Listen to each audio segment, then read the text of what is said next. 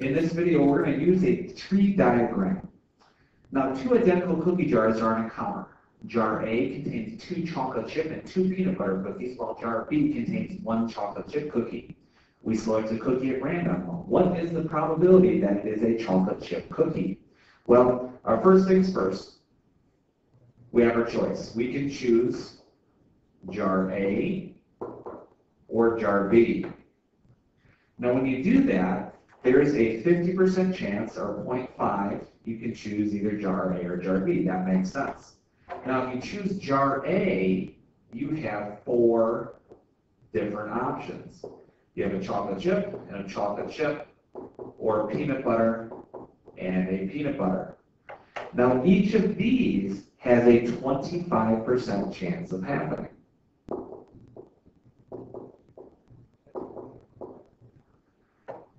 Now, that means to choose a chocolate chip cookie out of jar A, you'd have a 0.125 chance. Same with a peanut butter cookie. Those are your odds pulling a chocolate chip or peanut butter cookie out of jar A.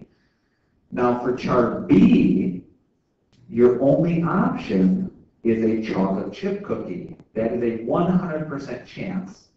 So that will leave us with a 0.5 chance to pull a chocolate chip cookie out of jar B.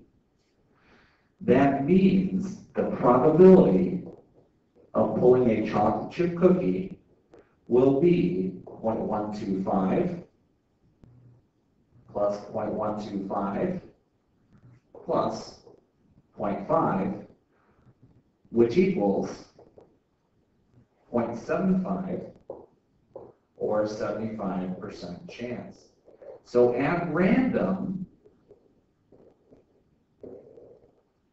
there's a 75% chance we're going to pull a chocolate chip cookie out of either of the 2 jars. Now, when we talk about conditional probability, the probability of drawing a chocolate chip cookie in example 7 is an example of conditional probability, since the cookie probability is dependent on the jar outcome. A convenient symbol to use with conditional probability is P of A given B, meaning the probability of event A given that event B occurs. In the cookie jars of example 7, the probability of a chocolate chip cookie given that you're choosing jar A would be 2 out of 4. And the probability of a chocolate chip cookie given that you choose jar B would be 1. In the tree diagram, these are the probabilities along the branches that come out of the 2 jars, not the probabilities at the ends of the branches. The multiplication probability can be stated succinctly with this notation as follows. The probability of event A and B is going to be the probability of event A times the probability of event B given that you choose jar A. This is how we found the numbers at the ends of the branches. As our final example of probability problem, we will show how to use this formula in a different but equivalent form, sometimes called the conditional probability formula. Now, if the event B depends on the event A, then the probability of B given A will equal the probability of A and B together divided by the probability of A.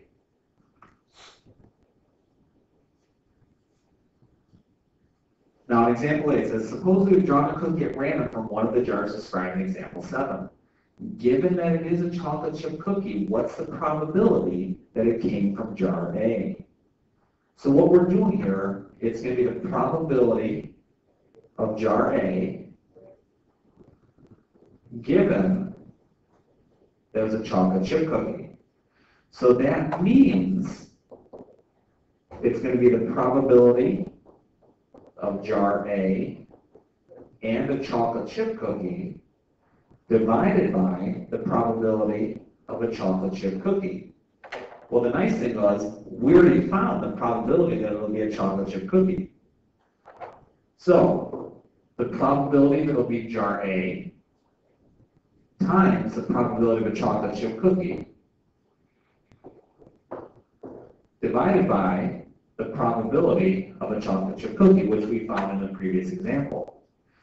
So what we're going to have, half of a half would be 0.25 over 0.75. 0.25 over 0.75 would be 1/3. That is the probability that if we drew a chocolate chip cookie, the probability that it came from jar A would be 1 out of 3, or about 0.33. Now again, remember your homework changed. It is 3 to 48 multiples of 3 and 51 to 56.